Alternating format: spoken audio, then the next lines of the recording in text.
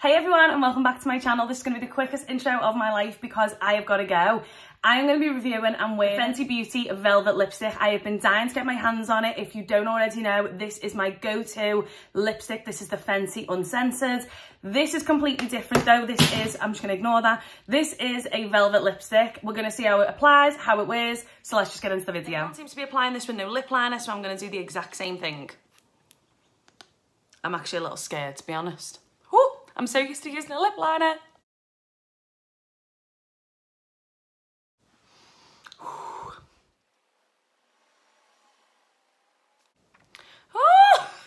Okay, the colour's insane. I can breathe a bit now.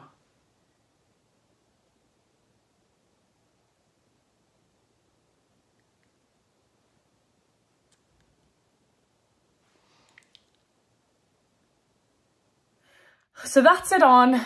It looks absolutely beautiful. I'm not even gonna lie. It looks so stunning. And I love the lip stunner paint. I absolutely love them. It lasts so well. You know, it's been a staple. But this is beautiful. It is actually, it feels like velvet. It really, really does. So I'm going to wear it today, see how it wears. I'm going to just keep you updated throughout the day with videos as it goes. I am going out drinking, so whether I'll be in the right frame of mind to do an outro to this, I don't know. But I will definitely make sure my voiceovers have enough information if I don't. So yeah, let's see how this goes. This is the first check-in at 4 o'clock from 11:30. As you can see, this looks really, really nice. It's dried down gorgeous. It's not as pigmented as it once was, but that's because I had chicken tenders. I had drank quite a few drinks, so I applied a little tiny bit. And then this is at 7 o'clock. As you can see, it's a lot more pigmented here. I hadn't eaten anything, but I had drank. I think this looked really, really good. It had got a little bit bitty, so I did wipe it after this and reapply it. But all in all, I thought this looked gorgeous. Okay, so let's do a quick summary of this lipstick. So as you could see, it was really long lasting.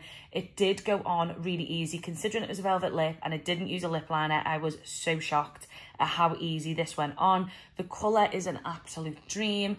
It feels absolutely gorgeous when you first put it on, but it does take a while to dry down. Like, in comparison to the lip paint, this takes forever to dry down. So if you are someone who hasn't really got the time for the lipstick to dry down and you need your lip to just be dried down and be in place straight away, then this probably isn't for you for them moments. This is for your, you know, you've got a little bit of time to get ready, your hair's already done. Like, it is just a flawless lipstick. You've just got to be very careful with it. Now, towards the end of the day, it did start to bleed into my, you know, skin out from the outside of my lips.